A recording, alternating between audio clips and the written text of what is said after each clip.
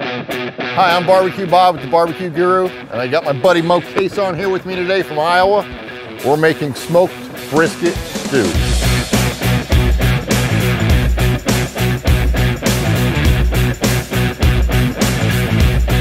We're gonna cook on a Dutch oven today. Okay. So I got the monolith set up direct, the second tier. Mm-hmm. Beautiful cast iron. Isn't that right? So we're gonna start with some beef stock. All right. Also our flying fish Oktoberfish. Oh yeah, Oktoberfest, man. This is a fantastic beer. Oh yes. And it's brewed like a true German Oktoberfest beer.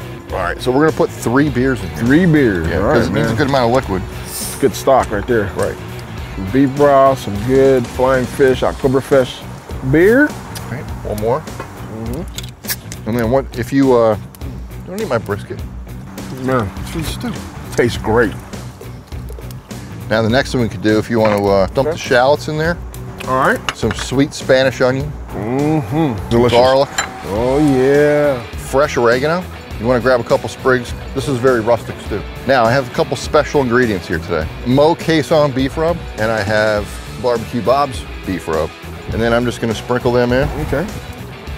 So we'll let this cook a little bit. Man, awesome. Awesome. All right, now we're going to add our squash. Now we're going to add our carrots.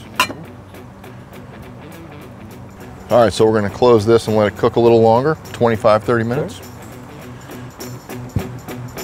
All right, Mo, so this stew's been cooking quite a while now. Smelling good, man. Thank you. And now we're going to add the potatoes now that the squash has been cooking. Wow, that smells great, man. Oh, man. Oh, man, that smells good, dude. What a hearty meal on a nice cool day, right? I can't wait to get into it, Just man. stir them around in there. Wow, that just Look at the colors, too. pretty, man. All right, we'll let that cook a little bit.